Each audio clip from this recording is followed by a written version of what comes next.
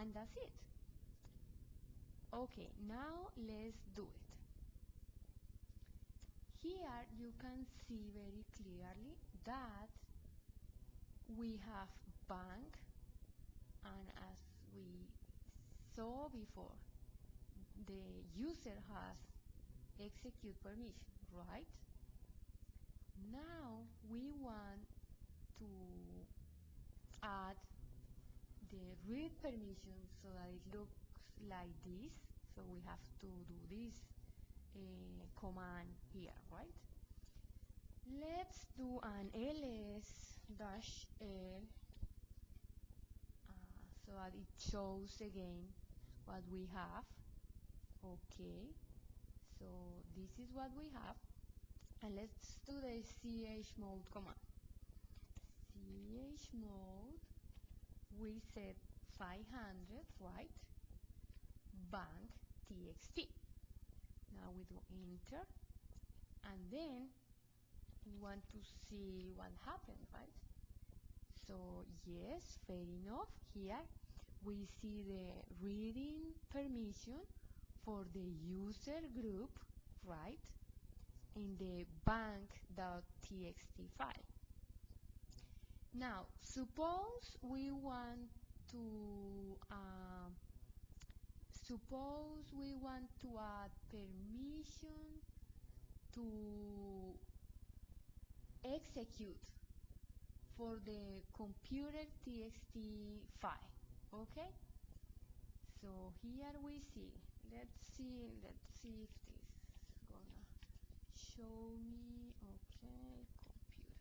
Okay, let's see here. We have that the user has read, write, and execute permission, but the group doesn't have any permission, and the other doesn't have any permissions as well. What I want to do is to add let's add to the others so that it is more clear. Execute permission, right? How would we add execute permissions to others for the computer file? Let's go back to the pencil here and let's get rid of all this stuff. Okay, let's this so we can see better what is going on here.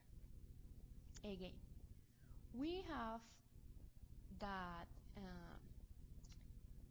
the computer txt has read, write, and execute permissions for the user, right?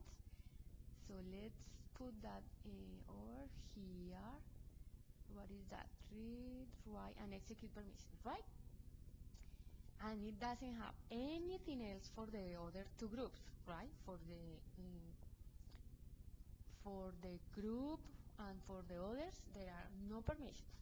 But we want to add the execute permission for the other group, right? For this group over here. So very easy. Again, what we have here? 4, 2, and 1. So since every digit has something on top, then we have to add 4 plus 2 plus 1. What is that? That's 7, right? Then we have nothing here, so that's a 0. And then here we have nothing on top of 4. We have nothing on top of 2, but we have an X on top of 1, so that would be 1. So what would be our command? Chmod 701, and then our file is computer txt, right? Okay, computer, okay, whatever it is. Chmod 701 computer txt. Let's do it. Okay, so chmod, and then we said 701, and then we said computer txt. Let's see what it does. Okay, ls computer executor.txt, and fair enough. The command has given the other group permission to execute. See, like you see here, before it didn't have permission to execute. The other group didn't have the permission, but now it does because we just added. Well, I hope this tutorial helps someone, and I'll see you next time.